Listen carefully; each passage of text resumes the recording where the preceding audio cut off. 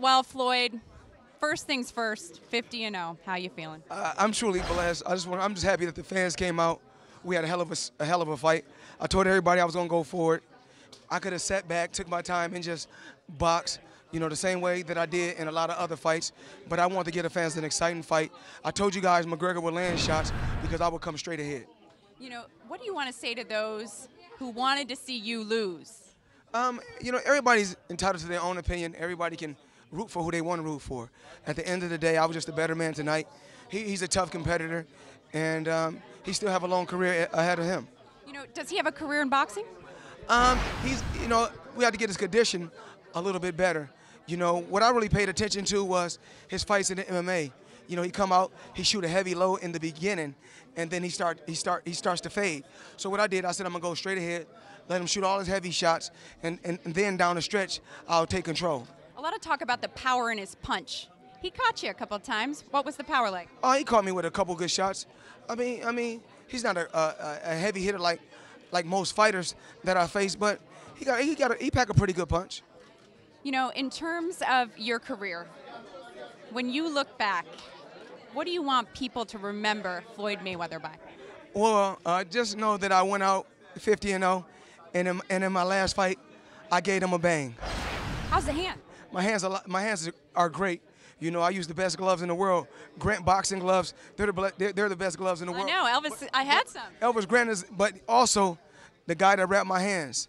Oh man. Do it all, Bob. Do it all. How you know? Do it all? I know it. Yeah. Bob Ware, aka Do It All Bob. He's the best in the business at wrapping hands. I followed your fights. Thank you. I've talked to you before fights. Yes. You seemed the same before this fight, but when we saw you get in the ring, it was definitely a different opponent than you're used to facing, but it was a different Floyd Mayweather than we have seen. What was different? Nothing was different. I know that this was the last fight. So, with this being the last fight, you want to say, wish, basically see everybody, wave to everybody, for my farewell fight. This is the farewell fight? Farewell fight. This is it. I couldn't ask for a better career.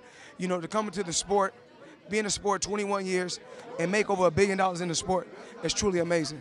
Speaking of money, you gambled on your perfect record and you won. I know you went to place a bet. What did you bet on and how much did you win? I had to make sure they let my guy put the bet in. I'll check because earlier I went to go bet on myself and they didn't let me put the bet in.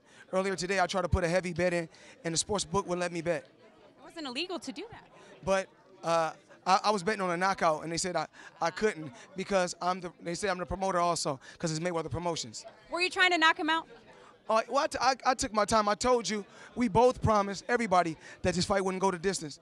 And hopefully the fans got their money's worth. It was a good fight. It was a good fight. You got a Bugatti. You got. This is not my first Bugatti. This is my. I know. This is number 6.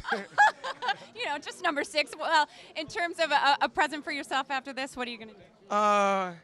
Just more smart investments.